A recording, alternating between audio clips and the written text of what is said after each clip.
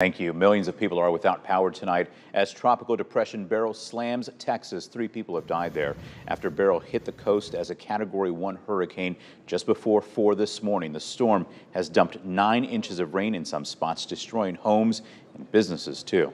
It seemed like this was a lot worse than some of the other ones that they said were worse. But could have been how close we were to it.